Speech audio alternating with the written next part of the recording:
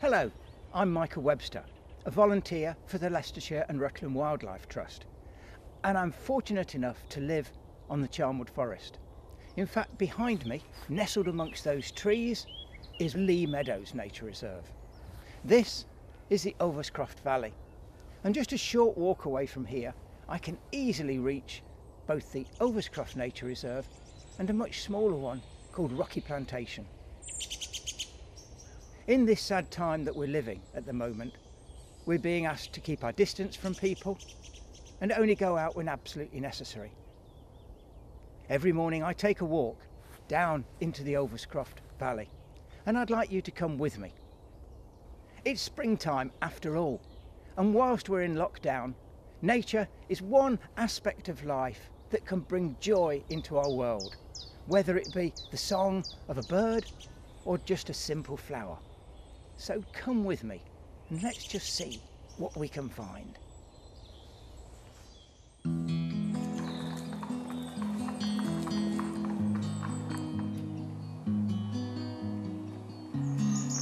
Morning. Hello, morning. Morning, mate. Hiya.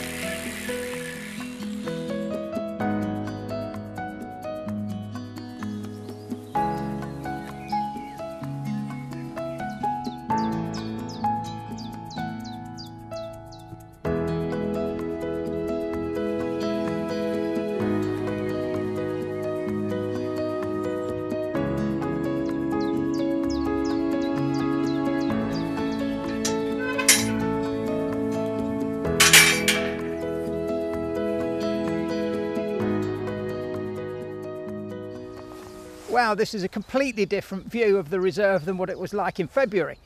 Then the brook was a raging torrent and the whole of the Lea Meadows in the lower parts was flooded.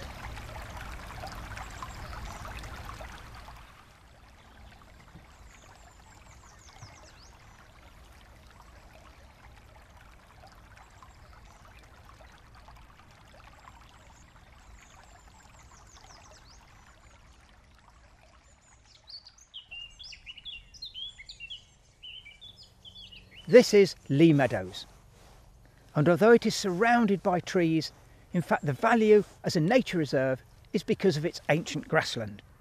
It has never had any chemicals put on it. It's never been ploughed since about the 13th century, and because of that the wildflowers are fantastic. Now it's a little bit early at the moment for the flowers to be out, but there are some spring flowers.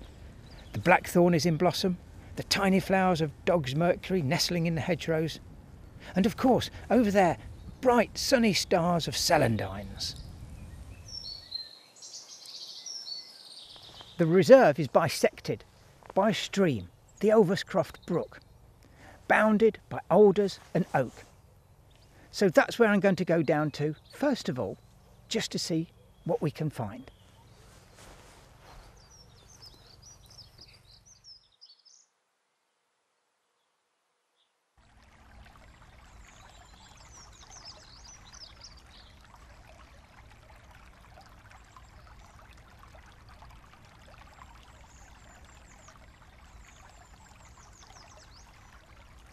Oh, a mandarin duck has just flown overhead.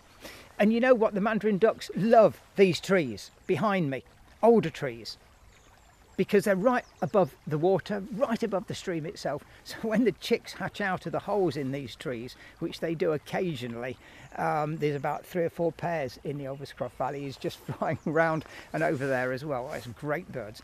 The actual chicks fall out of the holes in the nest and directly into the stream itself. This beautiful little brook is one of the most unpolluted in the whole of Leicestershire. One of the reasons for that is because, of course, there are no chemicals ever been put on the land, so nothing leaches into the stream at all, and nothing leaches from agricultural land up in the top of Overscroft Valley, because basically Overscroft Valley is not farmed in that traditional sense at all. Along the banks, right the way from here, right through to Newtown, Linford and into Bradgate Park, grow older trees, And alder trees are very special. They love to have their feet in water. And in fact, their roots in water as well. This is one of the rootlets from an alder tree. They grow deep into the stream itself, right through the bed of the water. Along these little rootlets are nitrogen fixing nodules. So the function of the alder tree is both to purify the water and filter it at the same time.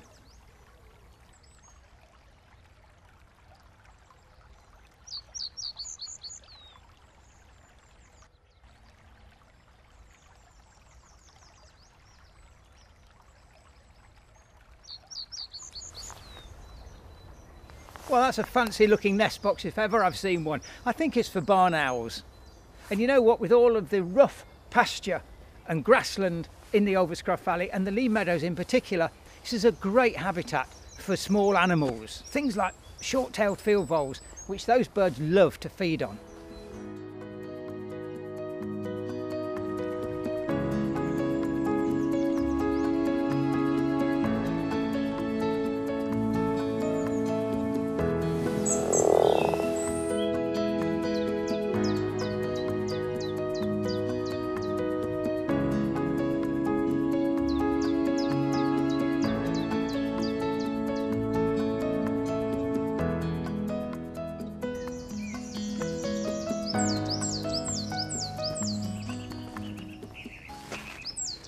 Well, that's my hour's walk finished.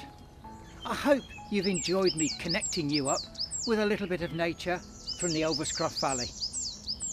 Stay safe.